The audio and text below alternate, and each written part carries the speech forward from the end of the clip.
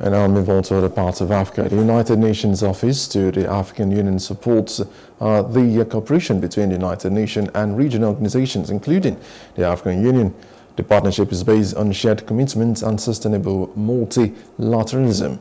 The permanent observer of the AU to the United Nations expressed satisfaction with the increased involvement of the bloc of 3 elected African members at the UNSC. Africa's demand for better representation in the Council was reiterated as the African Union anticipates practical steps, including initiation of text-based intergovernmental negotiations to prioritize Africa in the United Nations Security Council reform.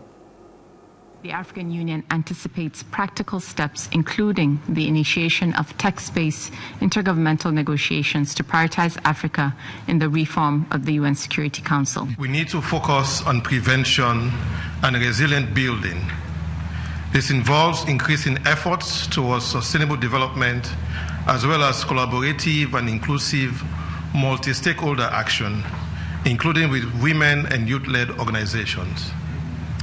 Conflict-sensitive climate adaptation, mitigation, finance and resilience actions can be an important lever for peace building.